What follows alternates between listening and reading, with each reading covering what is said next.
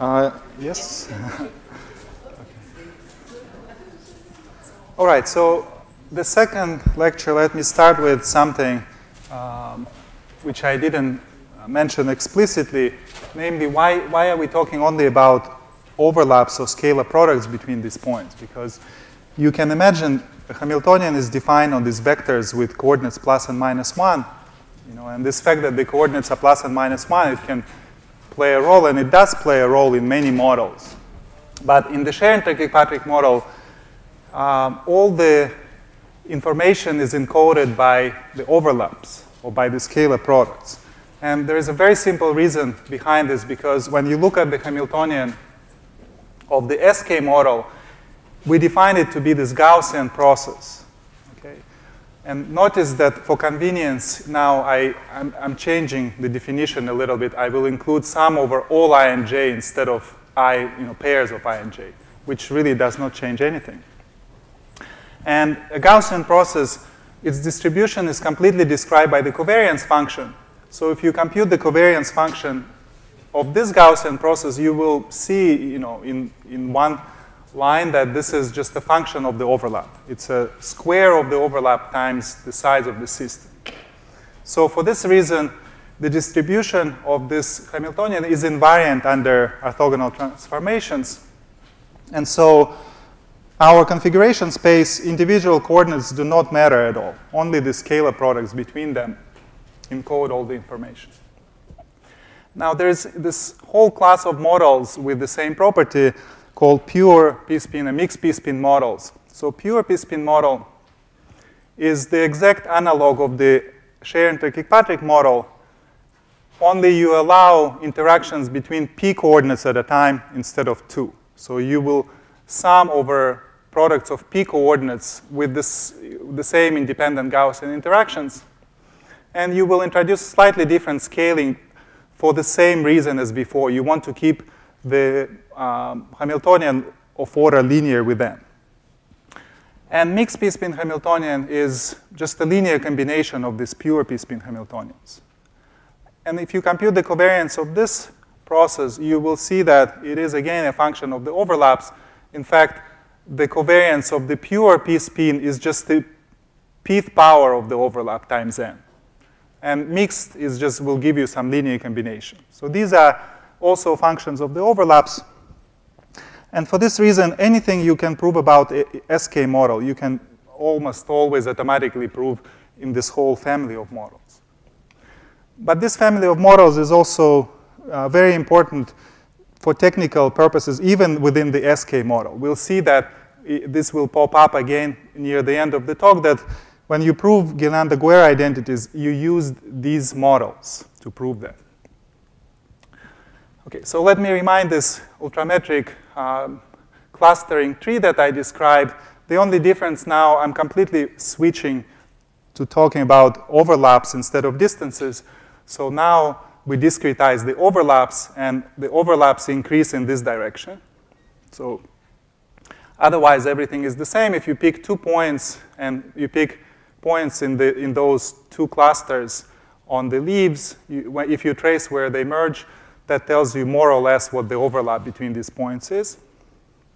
And I mentioned that the probabilistic part of the picture is that there will be some Royal probability cascades that will describe how these weights, the Gibbs measures of these clusters, can be generated.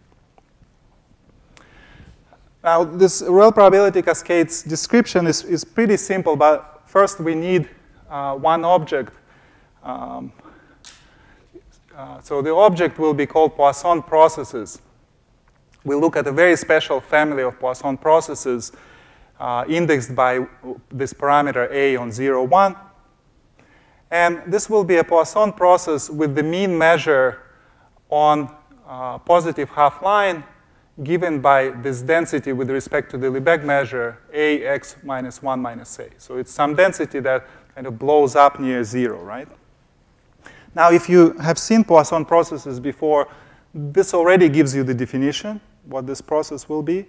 Okay, it will be some random countable collection of points on the positive half line.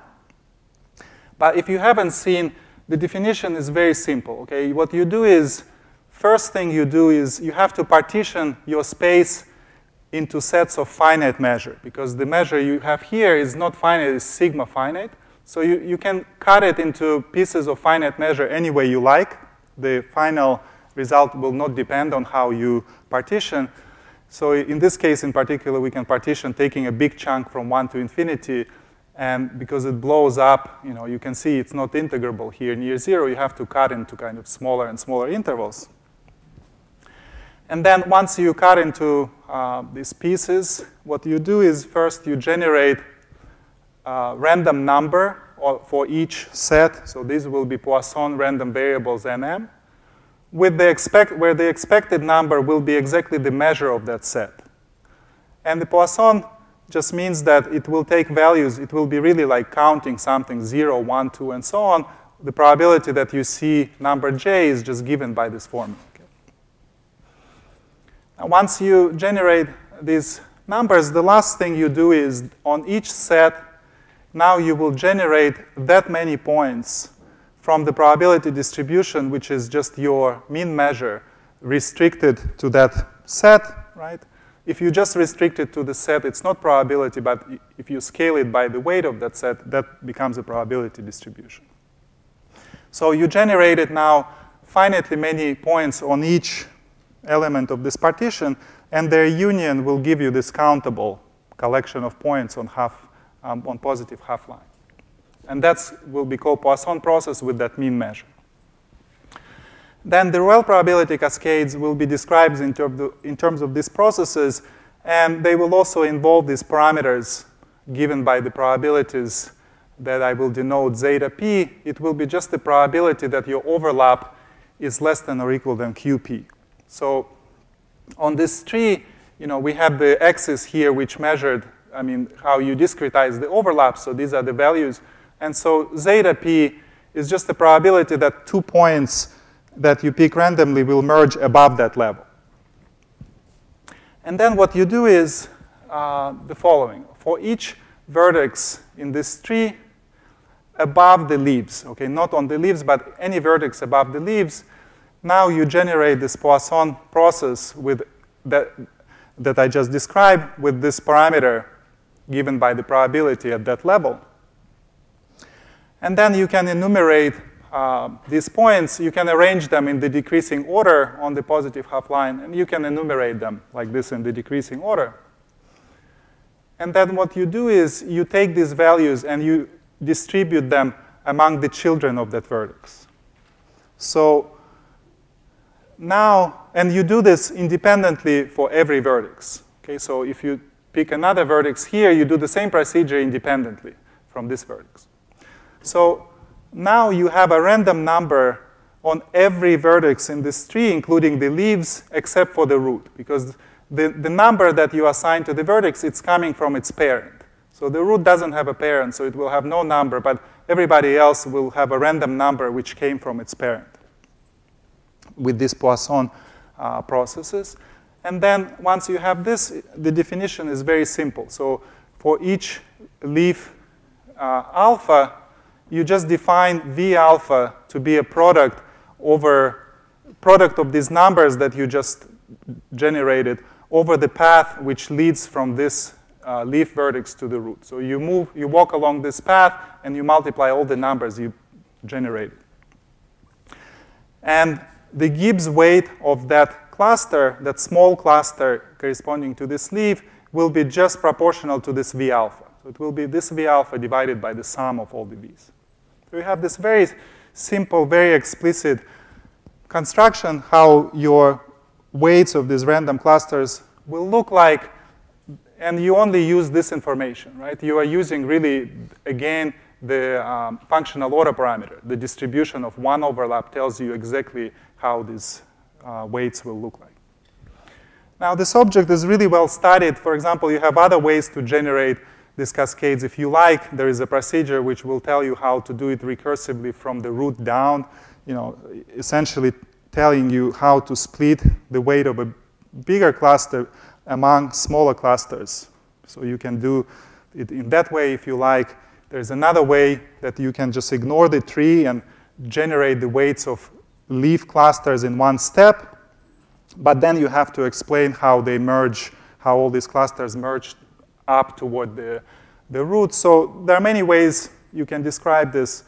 And one thing that you get from this precise description, I already mentioned that this allows you to have explicit computations. For example, the free energy formula just comes from these explicit computations.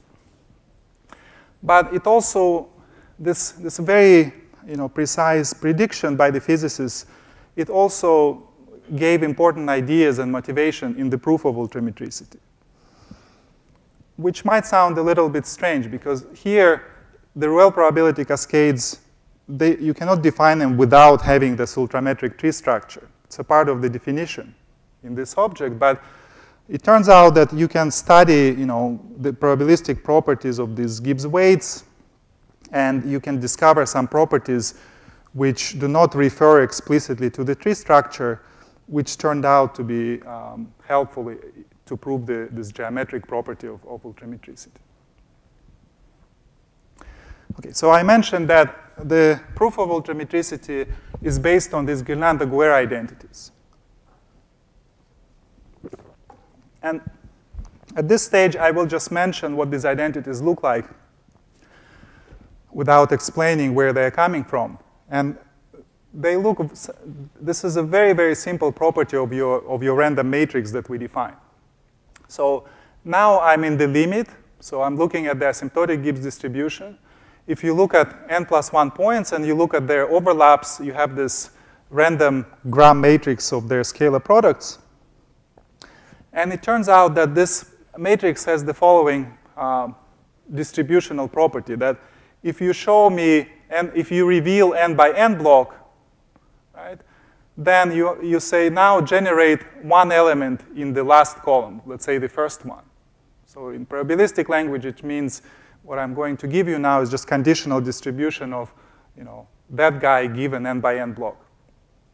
And you can generate it as follows. You just pick a number at random between 1 and n. If you pick a number from 2 to n, you set the value of this element to be exactly one of these values in the same row, right? So you just take whatever column number you picked.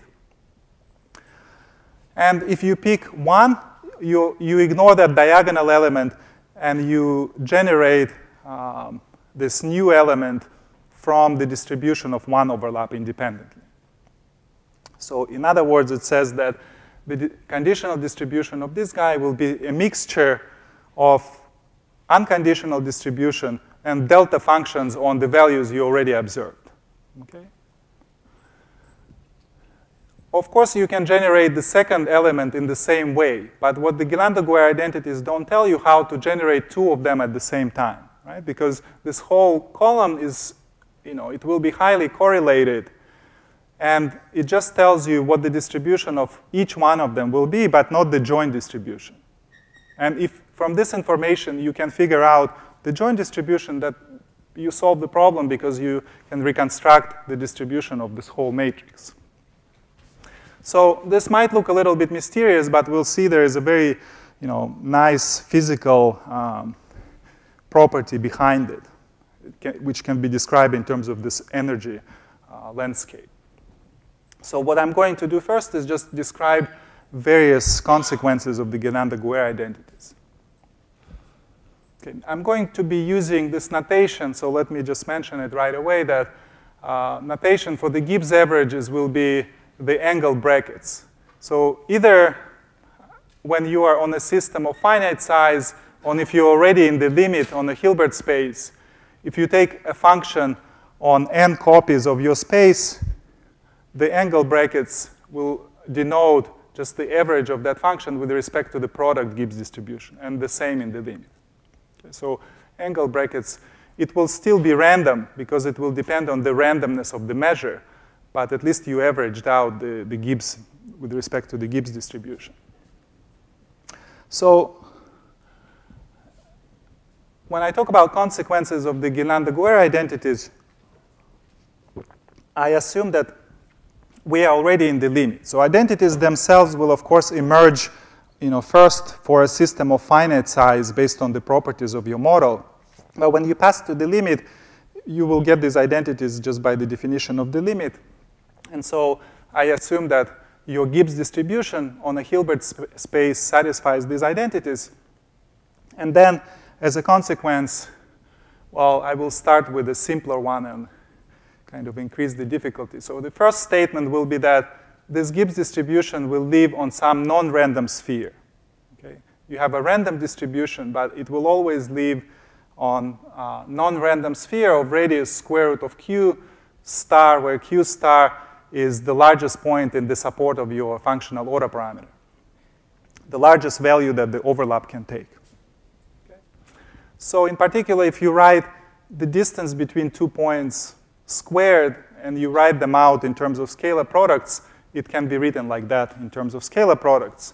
So in the limit, you can continue to talk interchangeably about distances or overlaps, right? If the distance increases between points, it means the overlap is decreasing. So, you can talk about either one you like. Now, the second property will deal with 2 points now at a time. So this is saying that the overlaps will always be non-negative. If Guérin-Deguerre identities hold that whenever you take 2 points from your Gibbs distribution, the scalar product will always be non-negative. This is known as Talagrand's positivity principle. But this is, again, just a few line computation. So both of these are very basic consequences of the Guérin-Deguerre identities. And the second one is telling you that whenever you have Guérin-Deguerre identities, your system has a preferred direction. Right? There is some kind of direction where all the configurations that you will see will be in these cones, that their scalar product will always be non-negative. Okay, so now we'll go to this main difficulty, ultrametricity, which deals with 3 points. So if you pick 3 points, I wrote before that the distances should satisfy the strong triangle inequality. But of course, you can, because of this relationship, you can flip that inequality to write it in terms of scalar products.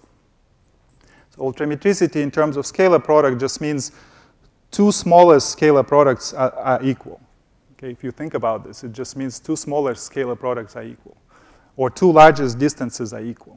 So when you see 3 points, you will have, a triangle with 2 equal sides which are bigger than the third one, greater or equal than the third one.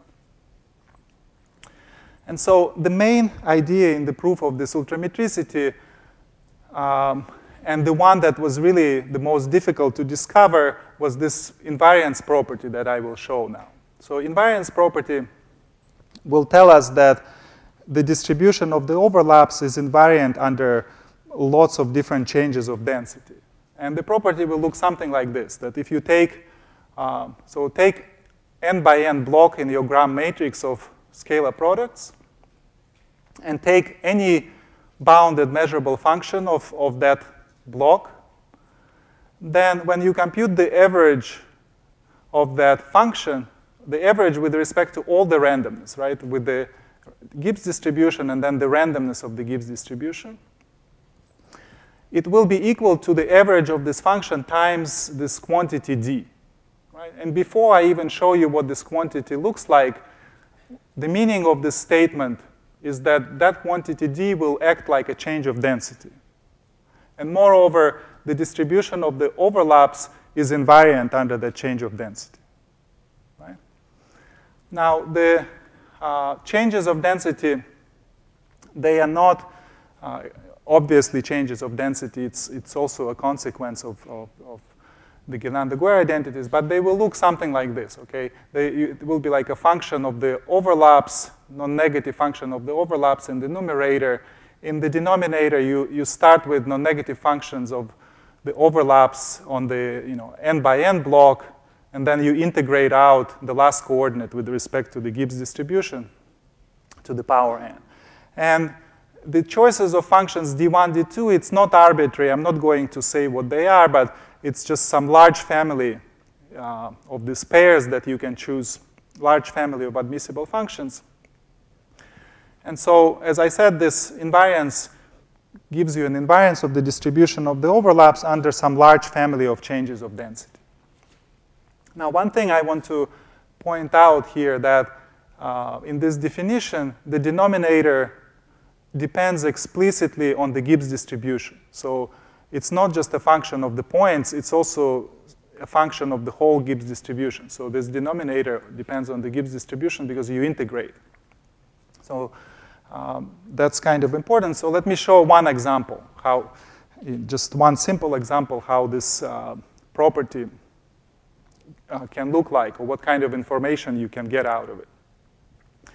So in this example, we consider a set of n, so vectors of n points from your support of your Gibbs distribution or on this non-random sphere where this Gibbs distribution lives. And by the way, let me say, just to avoid confusion, that from now on, when I write any sigma, it's always in the support of the distribution. So I assume that it's on the sphere.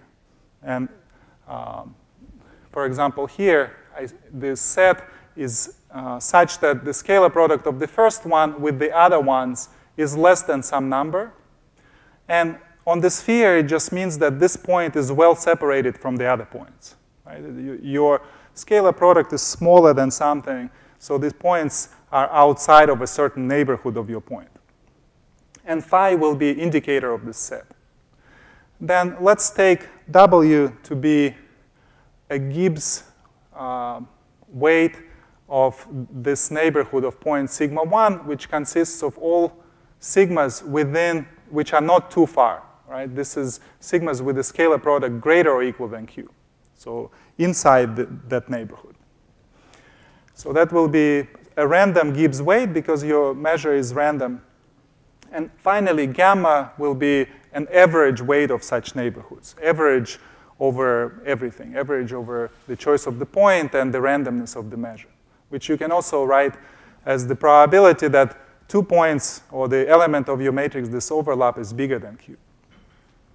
So then this invariance property will tell you with some choice of these functions, admissible functions, that for all x on the real line, right, the average of this indicator, so the probability of such configuration, is equal to the average over that set of something like the change of density. But what you see here, you have an explicit dependence on this random weight of that neighborhood of 1 point.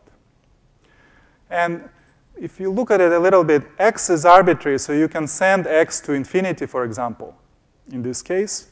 And you see that this guy goes to infinity much slower than x to the x times n.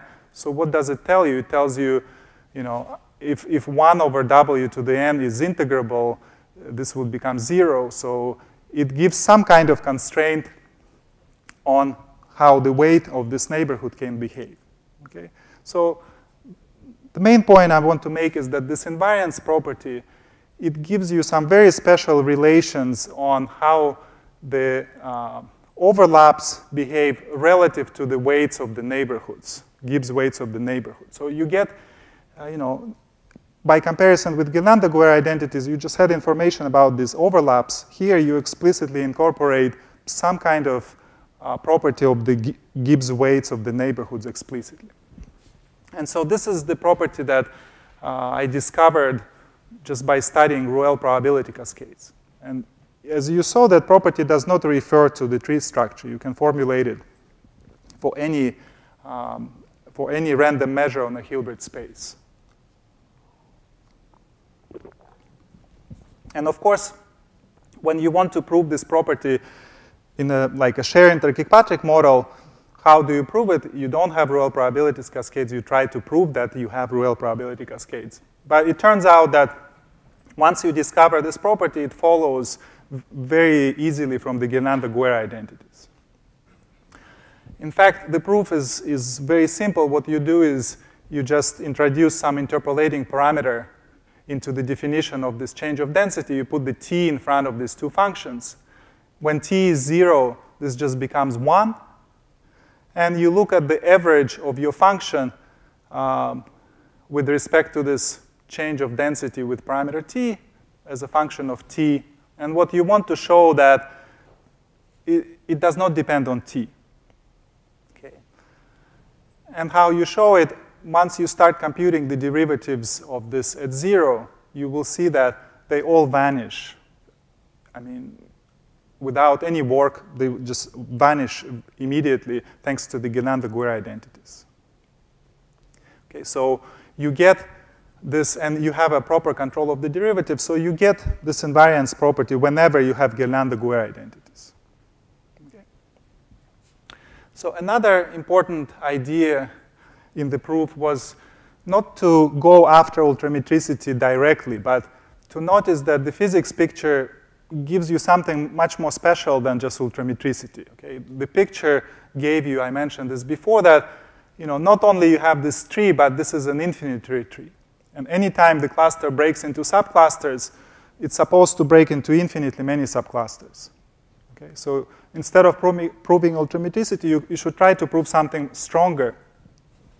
And in particular, in this case, you will have the following property because of this. So if you take any points in the support of your Gibbs measure, you see how their distances behave on this tree. And I pick one of these points to be a special point, like colored red. Then here, when it's separated from the closest black point, you had other directions to go to. So you can always pick this blue point on this tree, which I will call a duplicate of red point. So this blue, you can always find a duplicate of red point like this. And what I will mean by duplicate is that if you look at this picture, blue and red point are at the same distance from all the black points on this tree, right? On the tree, they're at the same distance, like where the red meets with any other, that's the same place where blue meets with any other. But also, it's a non-trivial duplicate because it's not too close. You pick this point pretty far from this red point, like not here, but you went at least as far as the closest among the black points. So what the Parisi solution predicts is that whenever you pick some configuration of points on your non-random sphere in the Hilbert space, and you look at this set of points at the same distance from the black points as the red point, you take a large neighborhood of the red point, which goes up to the closest black point. If you believe Parisi solution, you should always be able to find this blue point outside of that red neighborhood at the same distance from all the red points from all the black points as the red point. So that's what I call a duplication property. And once you have the duplication property, you can easily see that it implies ultrametricity. So you could go after this duplication property, and you will get ultrametricity as a consequence. Okay. Now, let me show this argument completely, because this is very easy. This is very easy to see that if you can always duplicate a point with the properties I described, you can only do it when when your measure is ultrametric. And to see this, you pick any 3 points. You look at their scalar products, A, B, and C, and I suppose that C is the largest one. Among these 3, C is the largest one. So sigma 2 and sigma 3 are the closest among these 3 points. And what I want to show that A and B are equal. Ultrametricity will mean that A and B are equal. Okay. What you do is you just start with these points, and then you duplicate them many, many times with these properties that I mentioned, and look at the barycenters of these clouds of points. In other words, just averages of these duplicates, and see how these averages will behave. And on the one hand, the scalar products between barycenters will always stay exactly A, B, and C, because anytime I duplicated this point, I made sure that its scalar product with everybody else are the same. So the scalar products in between the groups will always stay A, B, and C. But on the other hand, anytime you duplicate a point, you never take it closer than the closest point, right? And the closest point we started with was at the scalar product C. So that means that any points, even within the same cloud, will always have scalar products not more than C. And now if you compute what is the barycenter scalar product with itself, well, imagine multiplying out those averages. Almost all the terms are at most C, except the scalar product with itself, but that just gives you a small correction. So the scalar product of barycenter with itself is not more than C up to a small correction. And now you see that these two properties tell you that second and third barycenter are getting closer and closer to each other because their scalar product is C, but their length is like square root of C, right? So that means that they are really almost the same point. And that, of course, implies that A is equal to B because sigma, the scalar product of second and third barycenter with the first, this is exactly A and B, but these 2 points are the same, essentially, so A must be equal to B. And moreover, you need it, even in a weaker sense that the Parisi solution predicts, you just need to be able to duplicate a point even with positive probability. Like anytime you see a configuration, some admissible configuration, you just need to say that you can go one step further, right? And finally, you get ultrametricity from Ghirlanda-Guerre identities because this invariance property implies the duplication. And this is kind of a little bit subtle, so I'm not going to show the proof, but I'll tell you the idea that essentially it works by contradiction, that if you assume that you cannot duplicate a point of some admissible configuration. So in other words, this configuration of points can be observed with some positive probability, but for such configuration of distances, you can never find a blue point, not even with positive probability. It turns out that such geometric constraint is ruled out by this probabilistic invariance property because it simply does not match. I told you that this invariance property tells you something about the behavior of distances and the weights of neighborhoods. And in this case, you can see that the weight of this red neighborhood just doesn't match what's going on with those changes of density. And the only way you can correct that behavior is to put all the weight inside that neighborhood, make it equal to 1. But that's not possible because you have some points outside of the neighborhood. So by contradiction, you get this property. Okay, so the Ghirlanda-Guerre identities is this very powerful statement, as it turns out, which imply ultrametricity. It implies the Royal probability cascades once you have ultrametricity. So now we want to understand to say a few words about where these identities are coming from. Because it looked a little bit mysterious if you just look at the, that distributional identity. What does it really mean? Well, what is really behind this is a very basic, statement that a Gibbs distribution is concentrated on some constant level of energy. What you will have is that for any temperature, you will have some constant that when you look at your energy landscape, now I'm scaling it by n to make it of order 1, you will have some constant level here such that the configurations with energy in that narrow band will carry essentially all the weight. Okay? So all the weight will be within this in the configuration with the energy in this band. So if you remember, I mentioned in the beginning that I'm looking for clusters near the peaks here. These are the most likely. Well, we're looking for clusters near the peaks. It turns out that you have to go a little bit, it's not going to happen right near the peaks. You really have to go down to this level to pick up enough weight. And moreover, what is interesting is once you reach the level where you pick up weight, you can completely discard everything above. Those peaks are sort of narrow or small to give you any weight. Really, all the energy, all the Gibbs distribution weight will be within this narrow band. Okay? So that's what Ghirlanda and Guerre discovered. Now, it turns out that by itself, this is not, what once I tell you in a second how you get Guirlande-Guerra from this, by itself, it's not enough to have this. It points you in the right direction, that you start saying, okay, it looks like those identities should be true, but something, you don't have enough information. Oh, by the way, before here, I, of course, also wanted to mention that if you let beta go to infinity, in other words, you weigh those high energy configuration more and more, what will happen, of course, that this band will move closer and closer to the level of peaks.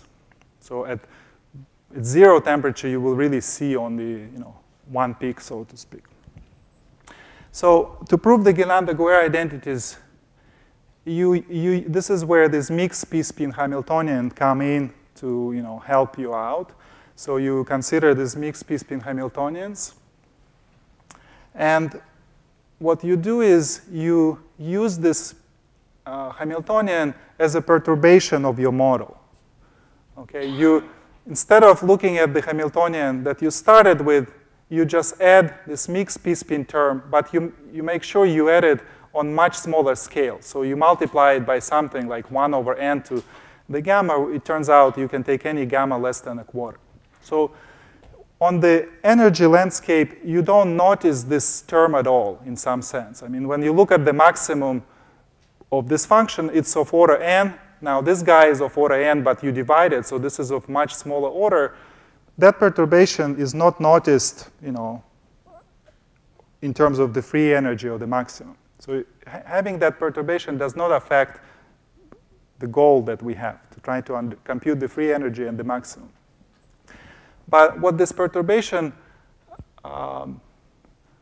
allows you to do is that you can show that for some choice of these parameters in this linear combination, so in other words, you can choose this perturbation term in a special way, and that way can actually vary with n.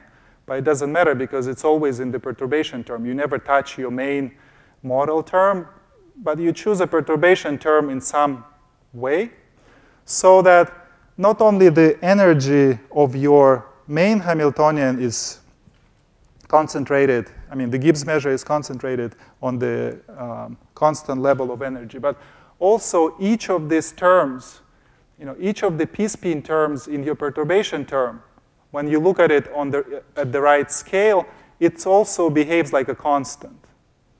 So where the Gibbs measure is concentrated, also on the constant level of energy for each of these guys, for each guys in this term. And once you have this information, what you do is you simply express it by integrating against a test function. Okay, you pick a test, you pick any function of the overlaps, you multiply it by these energies, you integrate it, and it should behave like that average of your function time a constant. When you write it down and integrate by parts, it's a one-line computation, you will immediately see Guirlande-Guerra identities. So Guirlande-Guerra identities, it's a very, very straightforward computation using this property here. Okay?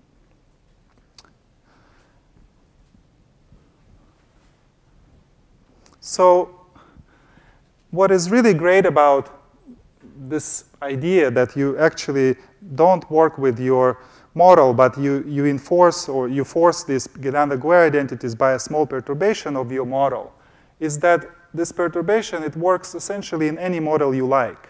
The proof of the Guirlande-Guerra identities have almost nothing to do with the original Hamiltonian. It's a property of the perturbation. So there is a very mild condition, so in the Edwards-Anderson or in many, many other models, you can get Guirlande-Guerra identities in a very soft way by this perturbation, and you get all the consequences as a result. Okay, you get this ultrametricity and real probability cascades just by a small perturbation of your model. Now, there is one thing that though Guirlande-Guerra identities do not tell you. I said before that the identities imply almost everything in the physicist's picture, but not everything. And what they don't tell you is whether you have a phase transition, or more precisely, whether when you look at the distribution of one overlap, is it non-trivial or trivial? Okay? No, trivial here means that it concentrated on one value. You only see one value of the overlap. And if you have, so to see that tree structure and Ruel probability cascades, you can only see them when you have more than one value for the scalar product. So when the distribution of the overlap is not constant. Okay? Which of course it's even better in a sense. I mean, you shouldn't complain. It's just, Guillain-Guerre identities tell you that the worst thing that can happen is the Parisi solution. But of course you want to know what's going on. And when the distribution of the overlap is trivial, it really means you just see the root. Okay, that tree just consists of the root. So the distances between points in the limit will always be 0. Okay, or the scalar product will always be constant. And that's called replica symmetric solution.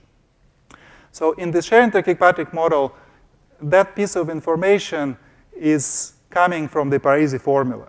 Because we computed the formula for the free energy, we know that this parameter is exactly that distribution of the overlap. So when you minimize, you find that minimizer. You can see, because this is just some analytic property, some analytic problem that you are solving.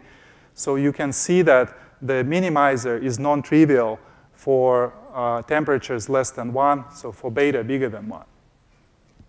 And so in the Sherrington-Kirkpatrick model, you really know that at low temperature, you will see this non-trivial tree structure. And moreover, numerically, the physicists tell us that because it's actually very hard to analyze this. There are a lot of interesting results, but the physicists tell you that the overlap distribution will have a continuous component. So the tree will really will have infinitely many levels where you can merge, or at any distance you can merge.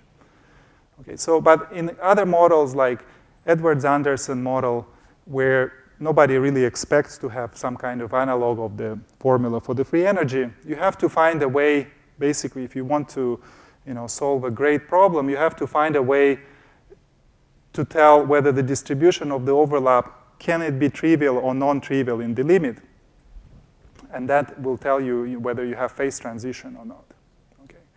Now, to conclude, I wanted to just mention one class of models where the physicists predict a lot of explicit things, where this result is very helpful to start working on this problem, on this program, and this is the so-called class of diluted models. So an example of diluted model is diluted Sherrington-Kirkpatrick model, which is just your comfort function, but not on the complete graph, but on the sparse Erdős-Renyi graph. Right? So the coordinates the spins that will interact will be chosen, with this probability. It should be, P should be like of order 1 over n. So it should be more like some constant over n. So it should be really a sparse graph, so that each point is just interacting with some finite neighborhood of points. Okay, that's the diluted version of the SK model. And in this model, the coordinates plus and minus 1, they do play a role. Okay? In this Hamiltonian, it's not invariant under orthogonal transformations. It's not enough to describe the distributions of overlaps. But it turns out that in the physics, the Parisi solution is really the basis of some more complicated picture that describes this model. Basically, what happens is, first you need to have this ultrametric tree structure that describes how all the distances between the points behave. And once you have that, then they have another layer, another kind of complicated order parameter, which will tell you how the distribution of all individual coordinates behave. Okay, you need this, to compute the free energy. And there is also a conjectured explicit formula for the free energy. So in particular, if you can prove, this analog of the Parisi solution with this additional level of difficulty, you will get the explicit formula for the free energy. And just like in the SK model, from that formula, you have hope to read off phase transitions because it's built into the formula. If you figure out how to analyze it, this will tell you whether you have phase transition and so on. So this is a class of models where, until this result that I described, you couldn't really even start working on them because you need to have this ultrametric tree structure for the distances before you can say anything else. Okay? And the fact that this result is very soft, you have this perturbation that gives you this ultrametric tree structure automatically, now you can start thinking about all these additional parts of the picture. Okay. And the final thing I want to say, I kind of on purpose did not mention any names in my talk because you have, if you took the printout, it already has all the references. So if you want to know, all the credit, whom all the credit belongs